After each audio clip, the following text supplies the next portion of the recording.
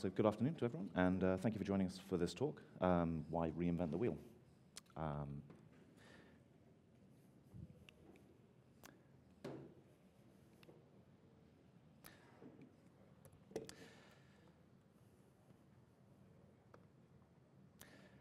First up, a quick thank you to our sponsors and the wonderful team of folks who've put time and effort into making PSConfEU a reality. Just to introduce myself, if you haven't met me already, my name is James Ruskin. I'm a senior solutions engineer at Chocolatey Software. Before that, I've been kind of through a fair few roles that you can kind of boil down into a progression between the IT-friendly intern who happens to do a lot of packet analysis, to help desk technician, to systems/network administration, to DevOps engineer, and then to my current kind of roles. And as somebody correctly pointed out last night, the photo I've been using for the last while is quite out of date, so we can actually update that to be slightly more aged, cynical, however you want to look at that.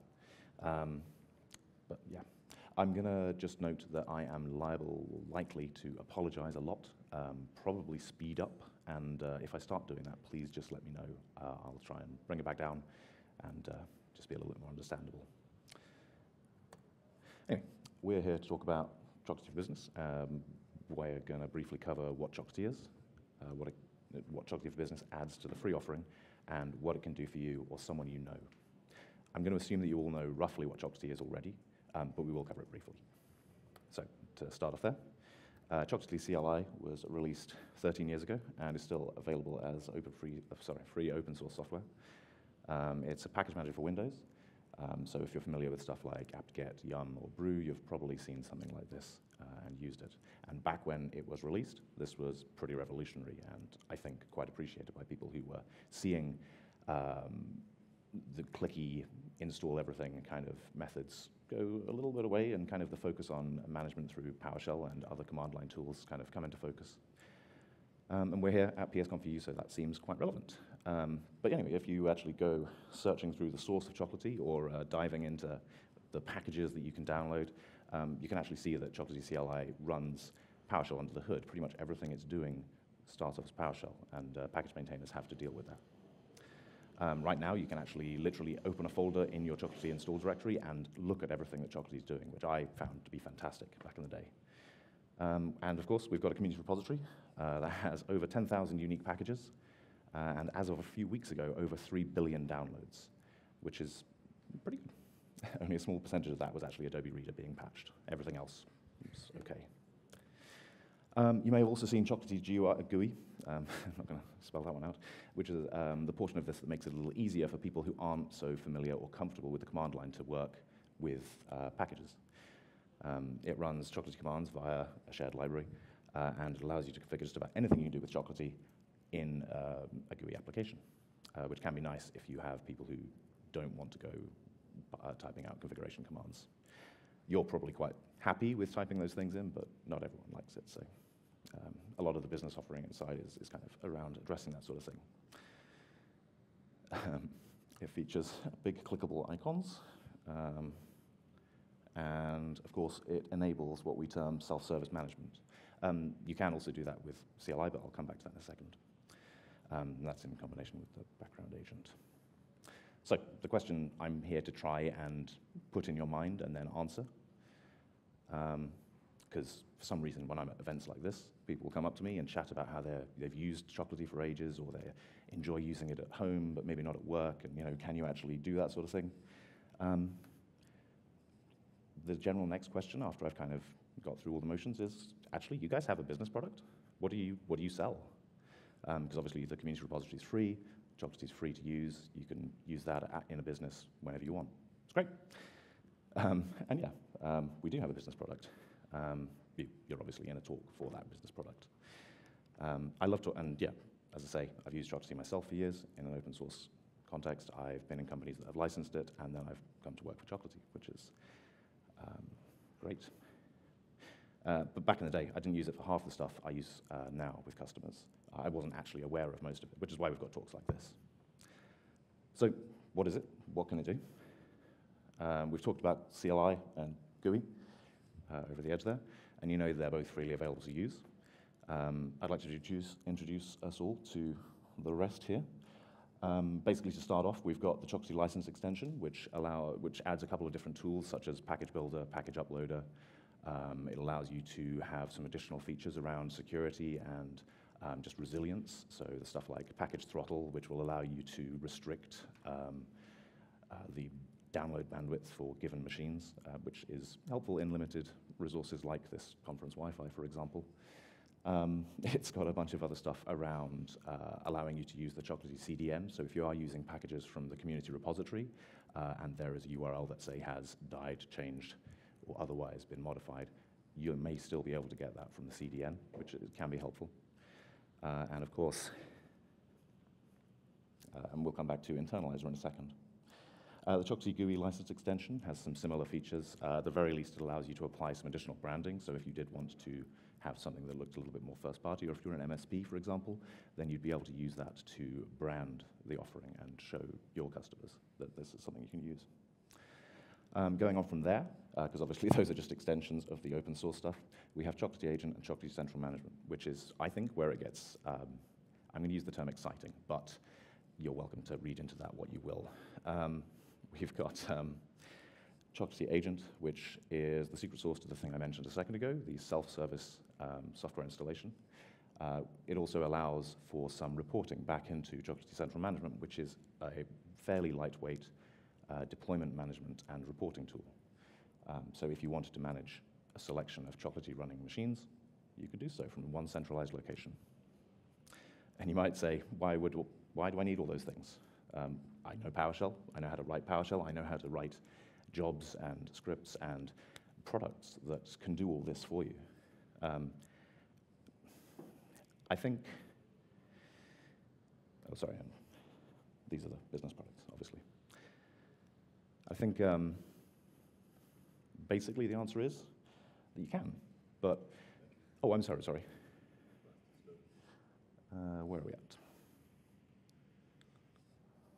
Is that all right? Of course. So yeah, you totally can write anything you want. And as I said a second ago, I spent a lot of jobs doing exactly that. But as you might have guessed from the title of this talk, if you're remembering that, you can see where I'm going. As a business, you probably don't want to spend time and money to maintain something that will actually, do the things you want.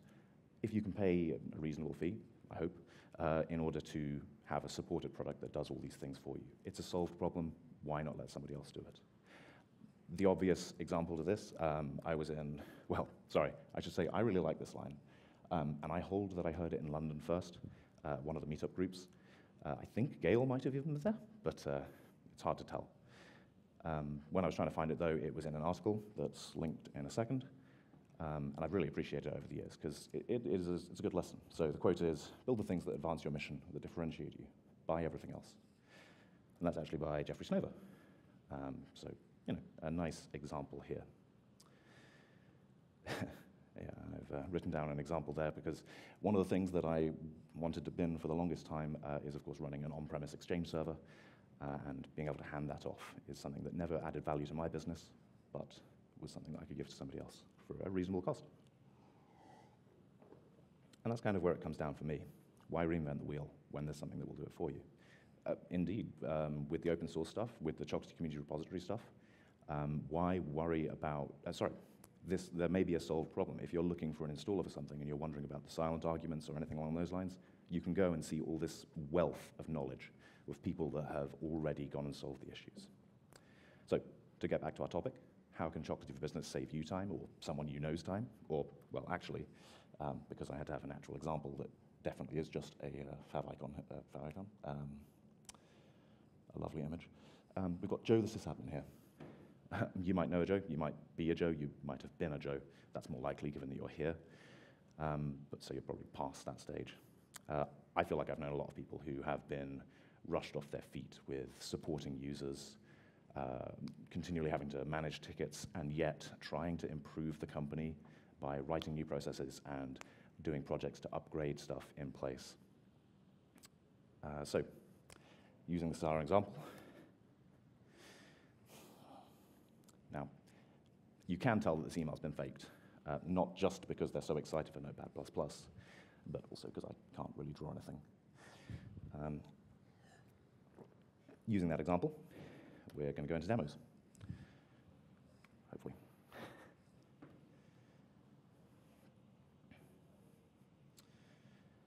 So, to start off, we are going to talk about, sorry, I should say that this is not going to be used in the demo, so I won't use that, but I will say that, to solve our issue of, is that of a reasonable size? Okay, thank you. So to solve our issue of a user who has requested, for example, Notepad++, here's one I downloaded earlier, obviously, because, again, this Wi-Fi isn't the fastest. We can use something called Package Builder. So you can launch that by, yeah, of course. So yeah, the code should come into PowerShell in a second, so it won't be necessarily to read it, but I'll do so anyway. So we're going to launch Package Builder. You can actually do this by literally right-clicking on an installer, but I'm just going to do it here. And you can see that this is one of the products that's installed with the Chocolatey licensed extension. So it'll try and automatically populate stuff. You can actually override things that it will try and figure out from the installer you give it, such as the ID, the version, etc. If you've maintained packages before, I'll provide an example in a second, but if you have, you'll know what I'm talking about here. And then, it's as simple as giving it that, telling it where to do it, and then hitting generate. So an example of a package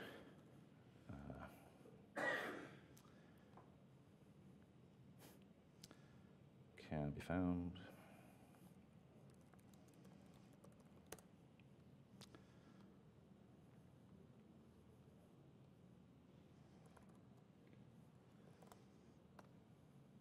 Over here, and you can see that the basic layout, sorry, 1 second please, I will use Notepad, sorry, not Notepad, this. So an example for packages here, and you can see that essentially when you break it down, it's got a new spec for that metadata that we were just showing off, ways to override it, and then you'll have a selection of install or uninstall scripts. So in this case, we have Cloudflare, and it goes off and downloads something from GitHub, checks that the checksums are all matching, and then installs it.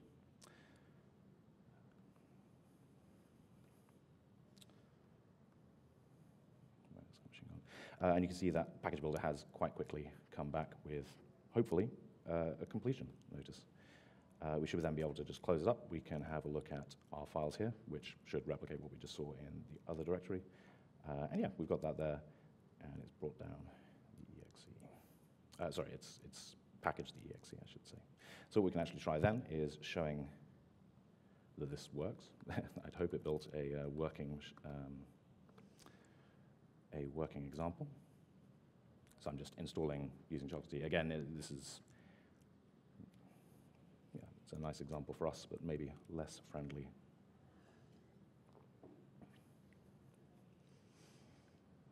Okay, so yeah, that worked.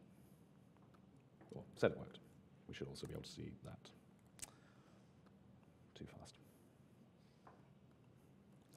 That we have Notepad++.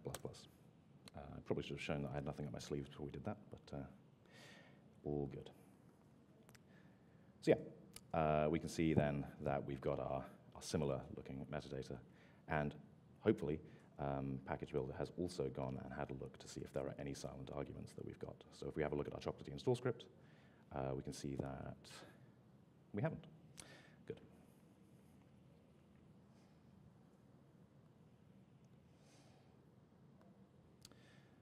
So what we can do then is we can push that up to our Nexus instance. And you might be asking, well, why do we need a Nexus instance? We have Chocolatey Community Repository. In this case, it's because we rate limit people who use too much of the community repository. There's a fairly reasonable limit there, but it does essentially just prevent people from loading up entire networks and then downloading packages thousands at a time. That is helped a little by, well, sorry, that's not helped by licensing, but it is, on the other hand, helped by having essentially a proxy repository on your local network, which you can then basically use to prevent overusage of bandwidth and the like, which again can be useful in some situations.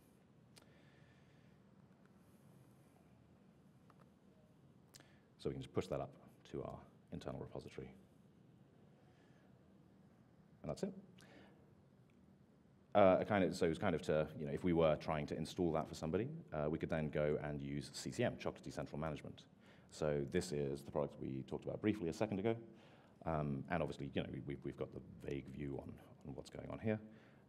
We have a couple of computers, I'll admit not very many, because that's how it is, and some grouping and whatnot. If we wanted to then deploy that software to our computer, we could create a new deployment plan.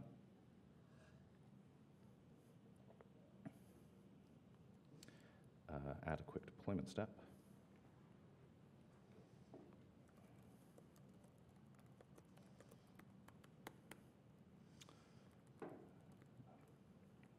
And just install Notepad++.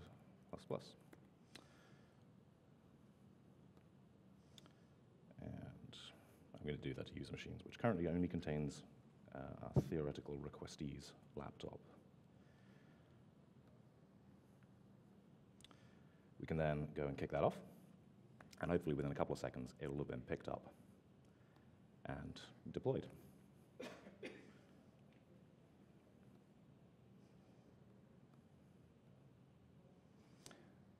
But I'll just introduce us all to the groups feature, as apparently I need to. Is this something you host yourself, or are you hosting this for us? So CCM Chocolatey Central Management as a product is a self-host thing. We don't currently offer any kind of software as a service there. And how is it communicating with the client? The client calls? The client reaches out. It's and it's configurable delay and so on. So you can basically have it reporting in at a reasonably regular cadence and have it deploying at certain times if you want.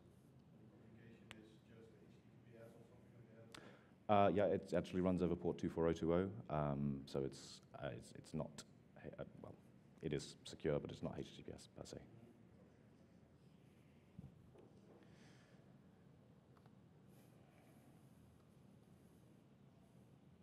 Sorry.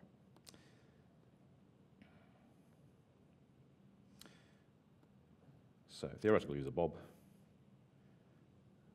can be added to our group.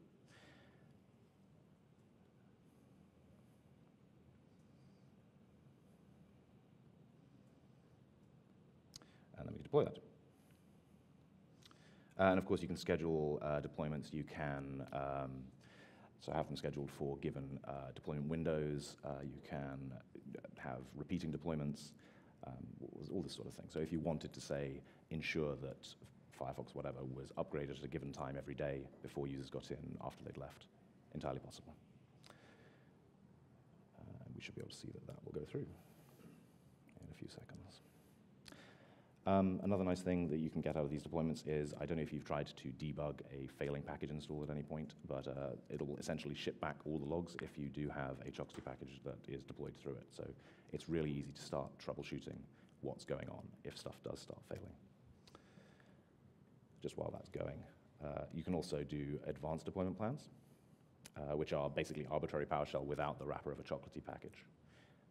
This can be really helpful for stuff like being able to manage groups via the API. So if you had a machine requirement that you wanted to ensure you had CCM checking something into a group, you could manage that through an advanced deployment. You could do more complex upgrade scenarios.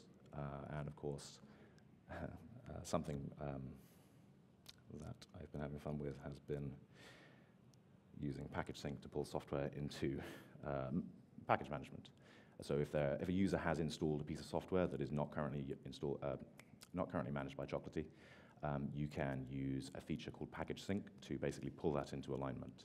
There's actually going to be a demonstration of that tomorrow in the plenary room at, I think, 9:45, which will be, no doubt, an early slot. So yeah, you can add these advanced deployment steps and do things like that. And it's, as with many things, just PowerShell under the hood.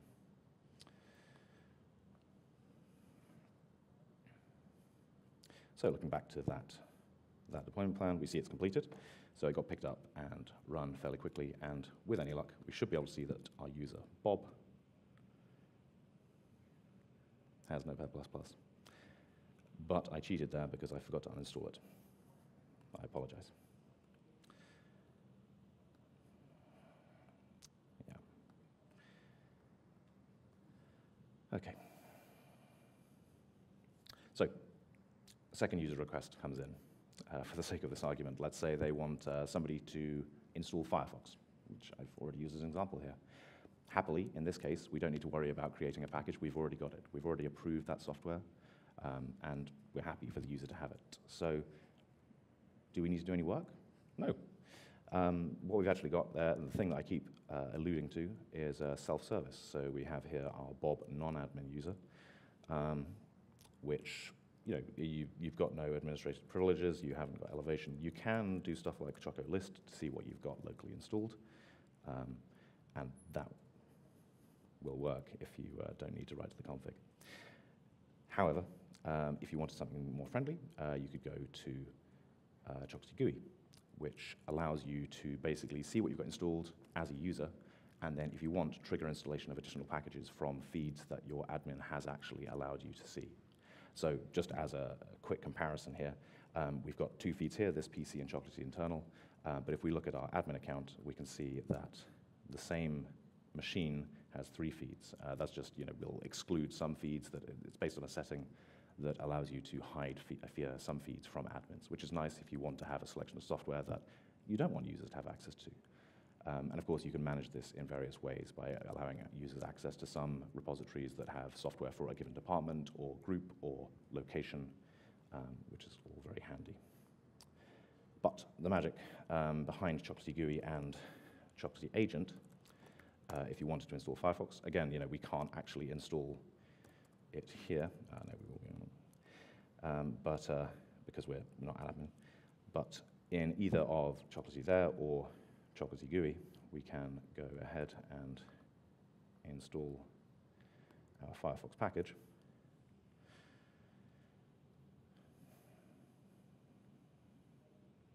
And again, sorry, I haven't cleaned up the config file that I had a minute ago. And this is just coming from our local Nexus repository. So you can do this with just about anything, have a maintained selection of software that you allow users to install if they want it, if it's not objectionable.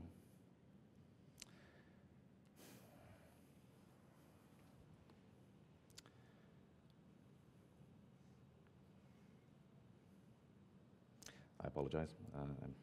There we go. So we have got Firefox. And of course, yeah, so this guy had no administrative rights. So we mentioned also, we've showed 2 ways to get packages down. We mentioned earlier that the community repository has a vast amount of packages that already exist. And you should be able to just use those. So we also have the tool that I mentioned called Package Internalizer, which we can show off here. And although I will tab away straight afterwards. So by nipping into desktop, we can do something along the lines of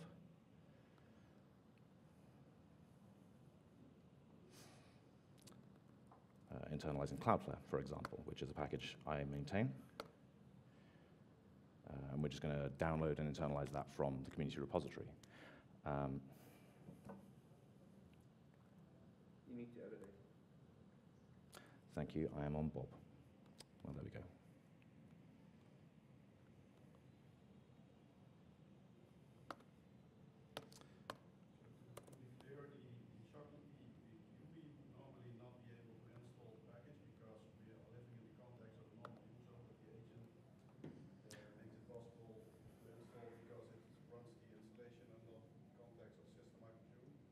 Yes, Chocolatey GUI requires elevation in order to perform that sort of thing, unless you basically have an install location that doesn't require elevation, but it will still prompt. Chocolatey Agent is running a service in the background as another user that does have elevation. You can either use the default, which is essentially a Chocolatey local admin user that is created automatically, or you can provide a domain or other account in order to use that. There are a couple of permissions you require, but it's fairly simple to set up.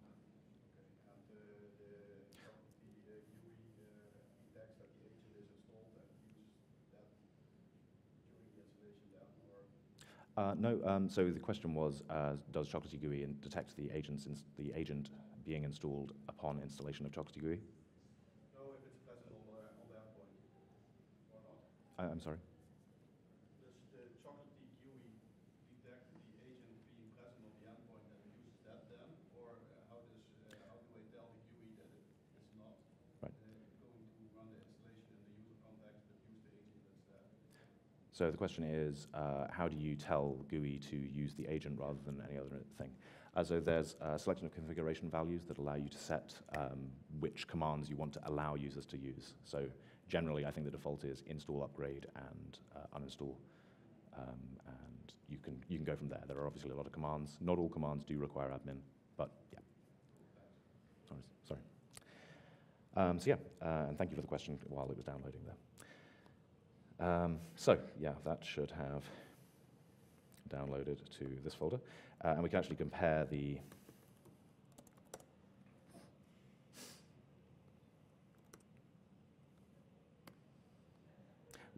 two versions of the package. I showed from momentarily the Cloudflare package a second ago, and you can see that it didn't have the binary. It was referencing the GitHub location, so it would go off and download that using the CDN if that was available. But otherwise, when you run package internalizer, it'll find those files, it'll download them into your directory.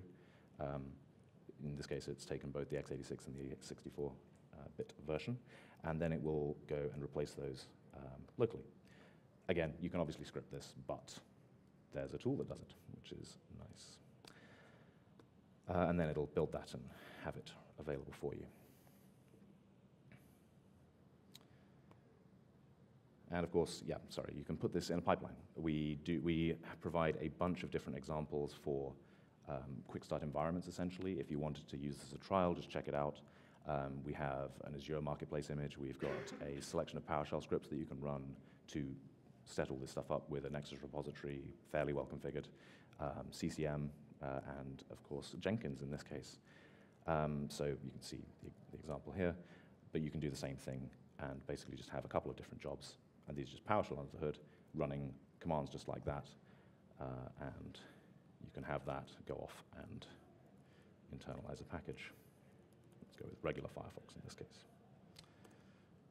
Yeah, let's go with that. Wow. And that'll just run away, and you can give it unlimited things. We then have a couple of different jobs that we go along with there to basically automatically go and find packages that have updates on the CCR, internalize them, and push them up to your repository. So these examples are all available, and you could use something like that to quickly get all of your packages being updated.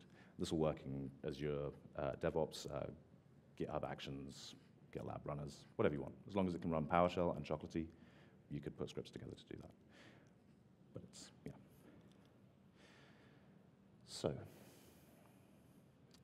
I think that's all for the planned demos, but is there any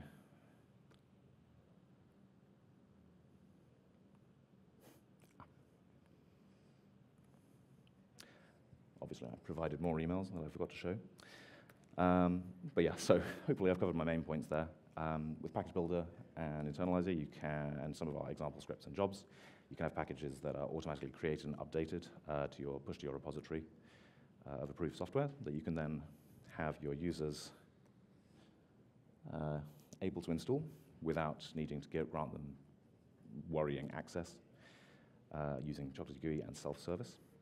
And then finally, you can use CCM to manage deployments and report on what software there is available on those endpoints, which hopefully will leave you able to have some fun. So, any questions? Or any more questions? Please don't say when the CCM is available. So is there any way to, you demoed how to create those deployment plans, but a lot of people I do not like to click those deployment plans together. Is there a way to automate this kind of stuff? Is there an API to do so? There is indeed. So the question was, some people don't like to click things in order to create deployment plans. Is there a way to automate that with, e.g., an API? And the answer is yes, there is a robust API. And again, we have a series of examples on docs.chocolatey.org of ways to automate creation of deployment plans. There's also a selection of different options, such as there's an endpoint to create a deployment plan that will allow you to upgrade everything that's outdated. So you could have tasks that would do that sort of thing. Does that answer the question? Doesn't? Yes, sir. I got a question. Can we contribute private packages to the repository? I see. Sorry. The question is, can you contribute private packages to the repository? And in this case, you're referring to the Chocolatey community repository? No, I'm just thinking of deploying the software to a customer with Chocolatey. He has got some very special applications. Right. I would like to use it in Yeah. still. No, that's fair. The question elaborated was that there is potentially a customer with a private or internal build of something that you might want to deploy. And yes, so Chocolatey at its most basic supports I think a dozen kinds of installers and will allow you to drop binary files just on disk as the Cloudflare package did a second ago. You can absolutely push private packages to an internal repository. We prefer restrict you from pushing private packages to the Chocolatey community repository. It's a community repository, and you probably wouldn't want to push it anyway. So where would I need to publish it? To my own repository, local on-prem? Yes. So yeah, you'd basically have it, and you'd push it up to Nexus, and then that would be available for any machine that had added that Nexus repository to install. But it could be in Azure or stored anywhere. Sorry, it doesn't have to be on-prem. Sorry. Anybody else? What repository types, you mentioned private repositories, what repository types does Chocolatey support? Yeah, what repository types does Chocolatey support was the question. In this case, Chocolatey supports, the easiest things to use in this, and the ones that we've deployed and used as examples here, are NuGet v2 repositories or v3 repositories, which are also supported. You can go as simple as using a literal file share, but we don't necessarily recommend you do that in production. It's very useful for testing, but there are advantages to NuGet repositories. So can any plain NuGet 2 repository be used as a Chocolatey repository? So can you take just any NuGet v2 or v3 repository, just the repositories you get for free with GitLab or GitHub or so, to host your Chocolatey packages and pull them from there? So the question was, can you use any NuGet v2 or v3 repository? And the answer is essentially yes, but there are some criteria around authentication that may be an issue. I've actually forgotten which things are currently supported, but I can provide a link to that if anyone is interested. Yes? Is the CCM usable for MSPs, or would I install instance per customer in that case? The question is CCM usable for MSPs, or would you install an instance per customer in those cases? CCM does not currently support multi-tenant. However, you can absolutely, with the licensing, install multiple instances and then use stuff like the API in order to generate reporting and control things remotely. So not currently ideal, but would work. Any other questions at all? Or would anybody like anything particular demonstrated? Excellent. Then I guess we can have a few minutes back, if that's okay.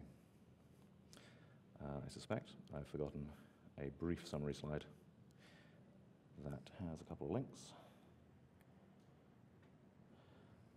So yeah, if you are interested at all in trying any of this out, give us a shout at chocolatey.org/contact. We can sort you out. Please come and join the community if you're interested in chatting about anything at all.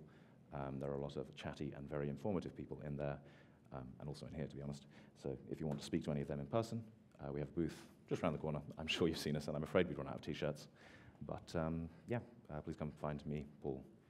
Manfred may even chime in if he wants to. And of course, there's that short talk tomorrow, which will show how to deploy patch a vulnerability very quickly using CCM. And that'll be in the plenary at, I think, 10:15. Thank you very much.